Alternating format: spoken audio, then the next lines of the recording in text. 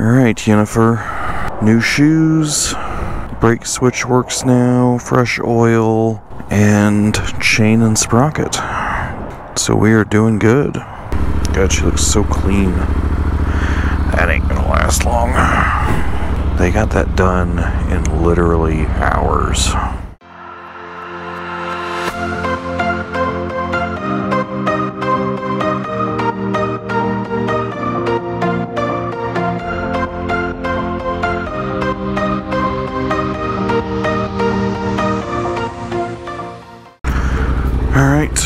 Let's go.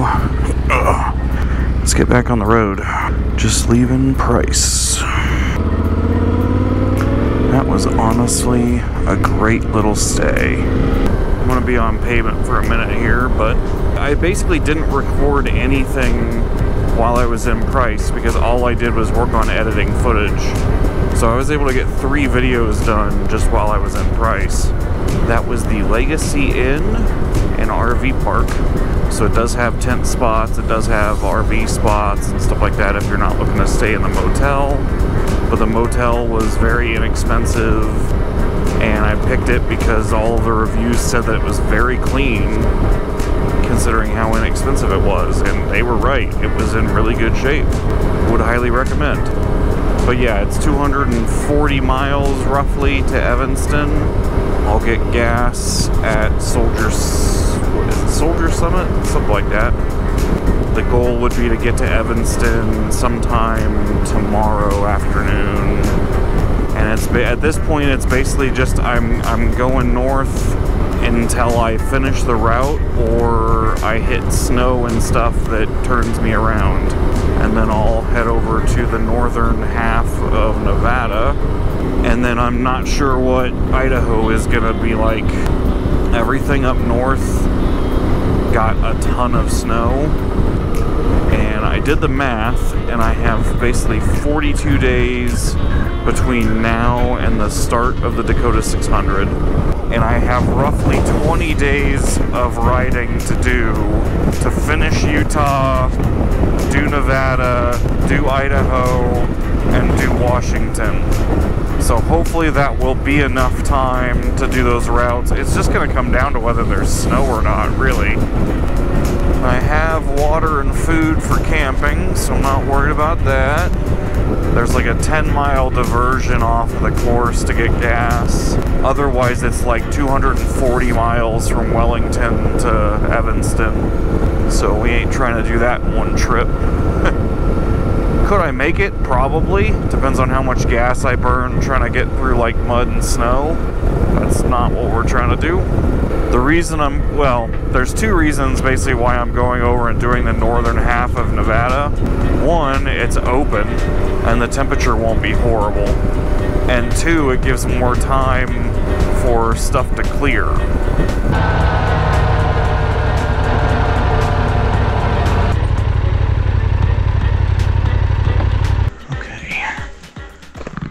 So yeah, here we go. People chipped at them and stuff. But yeah, you can see more of them right there. Those are really cool. And so these are from, I mean, hell, they could be from 500 years ago. They could be from 3,000 years ago. But yeah, that's neat. I'm gonna take a couple pictures and then get back on the route. So I will catch you later. Okay, let's get onto the dirt. That is cool though. It just shows you though, this is all native land. White people did not discover this. There were already people living here. Nothing will fix that. We can't change the things that were done, you know? We can never make that right. The only thing we can try and do is acknowledge what was done and hopefully act differently going forward. You know, I'm in favor for anything that gives Native peoples further agency in their lives because that was taken from them. It was taken from their grandparents and everybody else. So anything we can do now going forward to give them that agency back should be encouraged. Alright, gotta keep an eye out for cows. I did stiffen up the preload in the front just slightly. I wanted it to try and ride a little bit more like what it was riding like when I didn't have the luggage on it. From my understanding of the route, I'm kind of past the like pretty technical stuff, I think. Doesn't mean I'm not going to still hit some stuff that's pretty technical, but the stuff up here seems to be pretty chill. Should still be fun, and it should be absolutely beautiful. Hi, pretty painted horses. Hi, guys. That was a snake. It was just a little like garter snake or something. Sunning himself. I'm glad I didn't run him over. It's really pretty back here. I'm just going nice and slow, getting used to the tires, letting them break in. I will say the rally front definitely has enough gap in the lugs to pick up rocks and throw them. You will definitely throw rocks.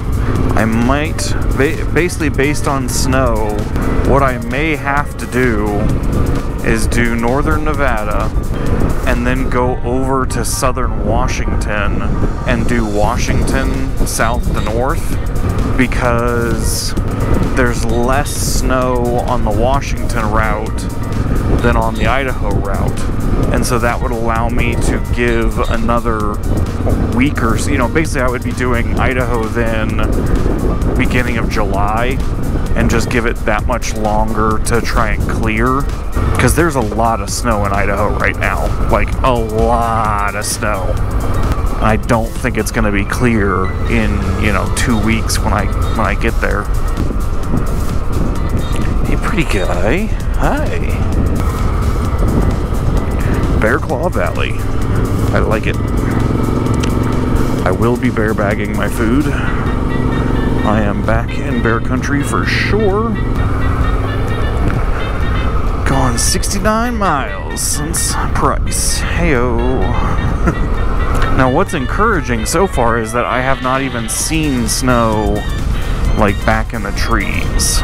That's good. That means I might make it quite a while before I actually see snow.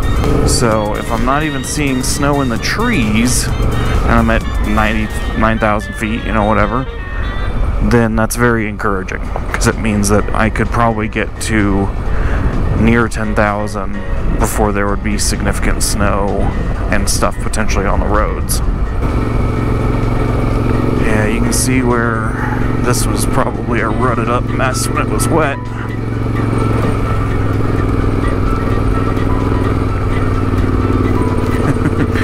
Bonk, bonk, bonk, bonk, bonk, bonk. More RVs. Yeah, if you can get an RV that size back here, I'm not too worried.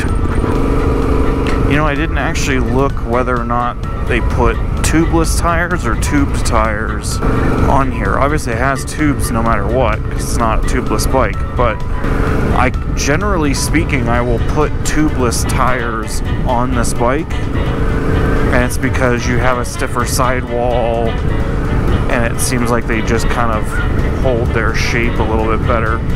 I mean, even on the 690, I did the same thing. A lot of times I was running tubeless tires. You get a stronger sidewall, they handle low pressures better. It seems like they don't get flats as easily. It doesn't really matter, but just out of curiosity. Oh, there you go.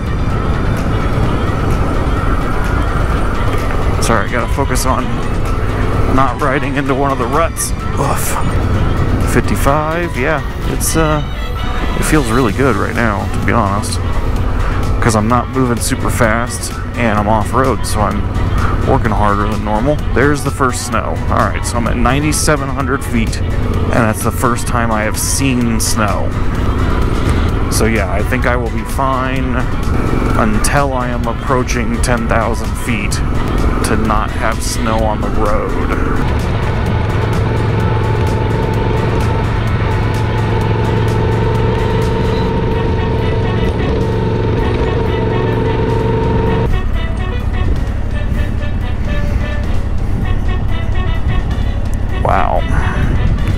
Oh, not quite 10,000 feet.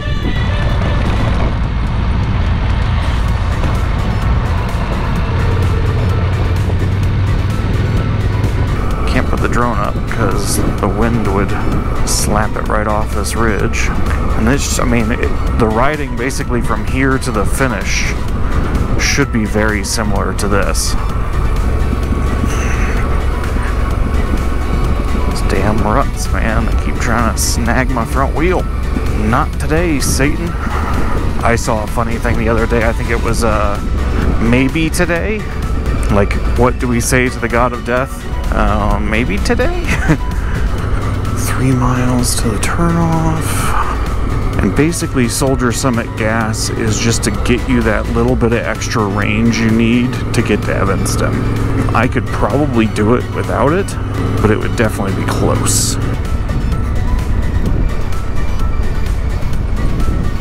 Yeah, 8 miles to gas. Okay, so these aspens are starting to green up. Cool. Basically, the next area where snow is really a concern is north of Current Creek. Nobody coming. Oof. Oh, God. That's worse than the dirt road.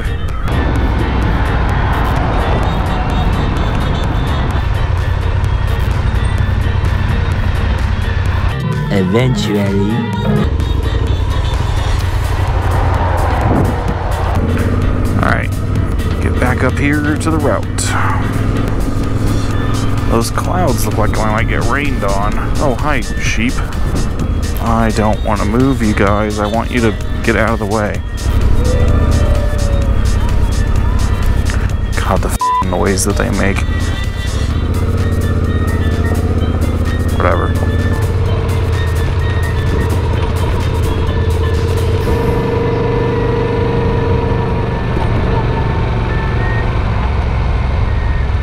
Oh, wow.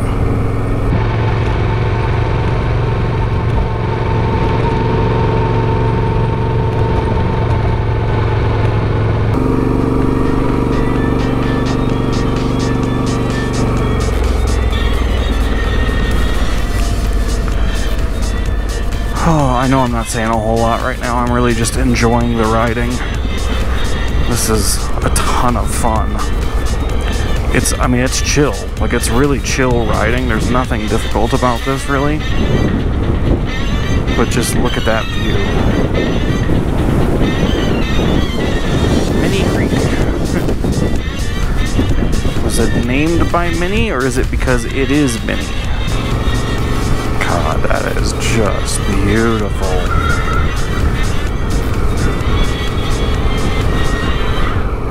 A perfect little shelf road and no gate.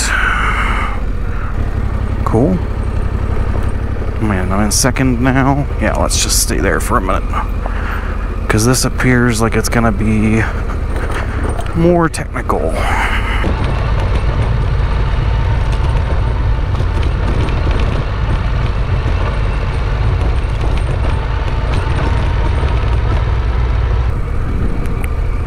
Clearly not too many people have been down here this year. You know what, we're gonna go first. Just to keep it nice and slow. Oh yeah, we got ruts.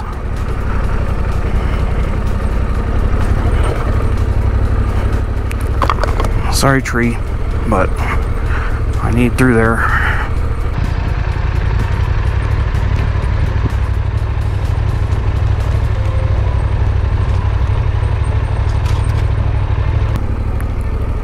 Be a place to see elk and, you know, everything else, but definitely elk. Like, going up this, you'd probably be okay because the soil's nice and grippy, it feels like. So there's definitely some loose bits. All I'm really trying to do is not end up down in the lower of the two ravines, because that would not be fun to ride around in.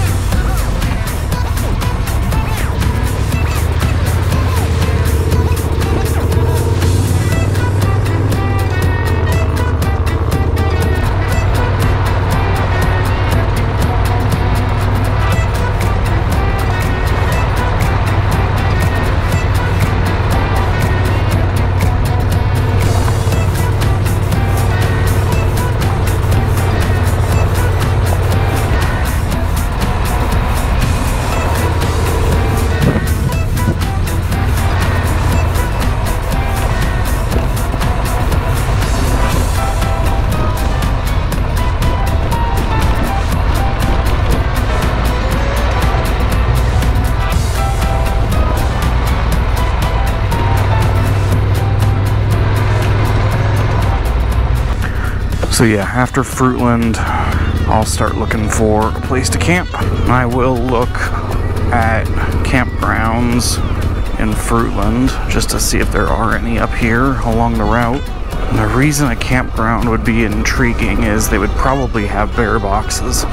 Either way, I'm definitely bear bagging the food and having my bear spray in the tent with me. I'm not stupid. But yeah, basically most of the campgrounds around here and even in Colorado and stuff still have bear boxes in the campgrounds because it makes it way easier to safely store food. Narrow bridge. Not exactly. Yeah, that bridge gone. Wow, that's really pretty. Looks like it flooded recently. Looks like looks like that was maybe replanting. It's a little too evenly spaced to be natural. But yeah, it looks like they rebuilt this road because of a washout.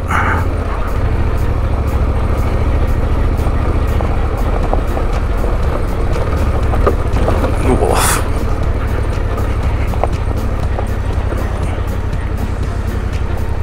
Oh, it's solid. Okay, they put concrete there.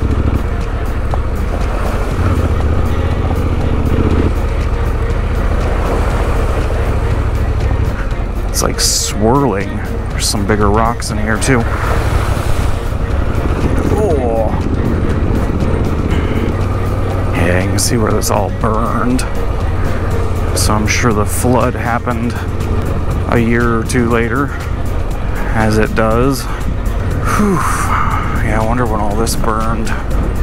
It burned bad. I mean, it's sterilized, it looks like, because these trees are just dead. That's when you know a forest fire is bad, is when several years later the trees haven't even started regrowing. I mean, even the grass in a lot of areas hasn't really come back. Oh, here's the pavement. Okay. 8 miles to Fruitland. I will see you there, I guess. Later. So I was able to check the map, and there is camping at Current Creek Reservoir, which is not terribly far away. So the plan for right now is just get up to Current Creek Reservoir, find a spot, camp up.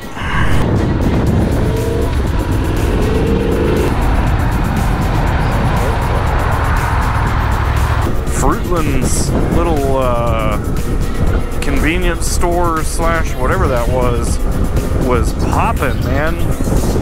God, I walked in, there was probably 50 people in there. I mean, granted, it's probably the only place around here where you can really get gas and, you know, like some food and stuff.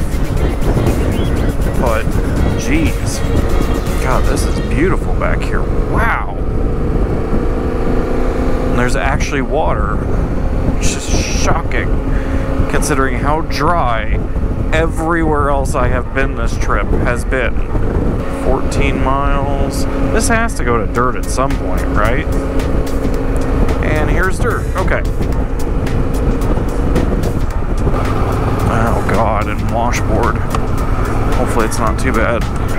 I've been really pretty impressed with Utah's roads, other than the couple of areas right around Moab, which are just super busy. There hasn't really been much in the way of washboard roads. Most of the roads like this have been in really good shape.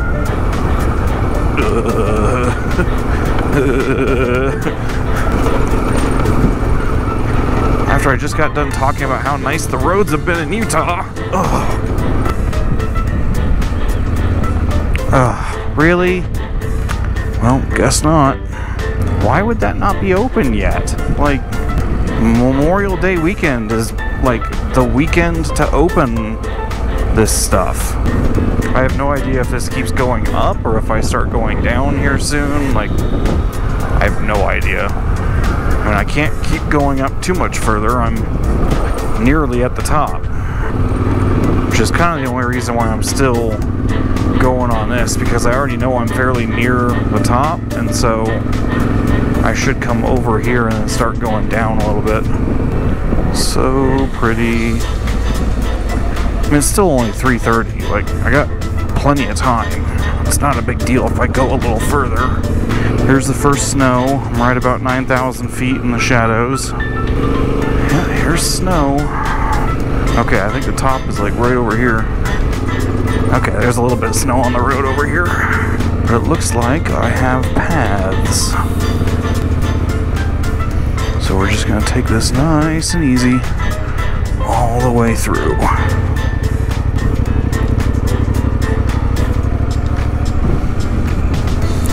And that was right at 9,700 feet. Let's take the high line here. Definitely been some fairly large vehicles that have come through. And this stuff, I mean, I can literally just like walk almost.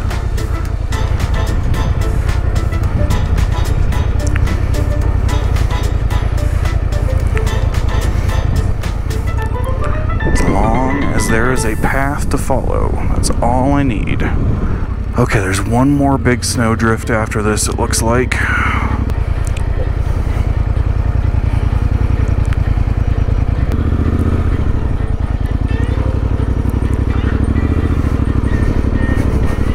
Oh yeah, I might be going, yeah, I'm gonna be going around.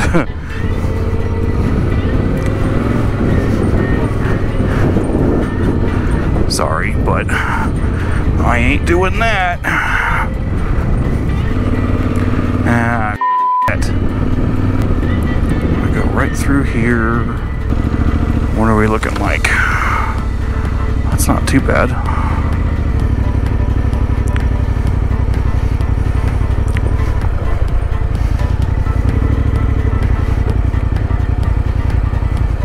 Muddy, but it's in pretty good shape. Oh crap. Okay, so that's a nope. I ain't plowing a path through that. There's nowhere to go through. I'll just sink. Alright, we're gonna turn around. But yeah, there you go. This is the Current Creek Pass. On a 4x4 you can do it, for sure. If you had several friends, you could probably do it, but not by myself.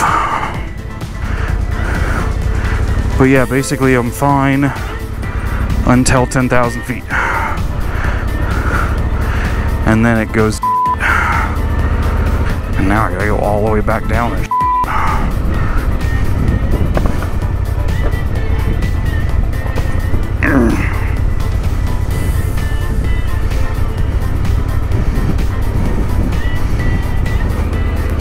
And yeah, I mean, there's no way to get through that. Like, I could take all the luggage off and try and walk the bike through, but all I would probably do is dig a hole.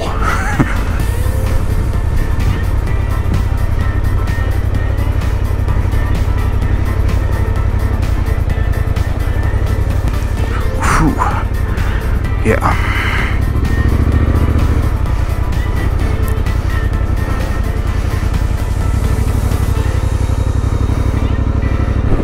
If you had 5 guys, you could get your bikes through. You might have to take all the luggage off if they're a big bike. 5 guys willing to make the effort, like at the beginning of the day or something, you could get the bikes through. What if I could do that? Connect over to US 40 on whatever this road is coming up. Because it looks like I'm going to have to do 40 to reconnect to the route. And it would save me going back down washboard gravel hell for 20 more miles. Yeah, we're gonna do that. Alright, I am going straight. We'll see where this road goes. It goes straight down to 40, so I'd like to at least maybe get under 8,000 feet, just so that it's a little bit more comfortable overnight. Stuff like this is why you do not pass the opportunity to get gas on a BDR, because I have no idea how much shorter or longer this is going to make my trip to Evanston.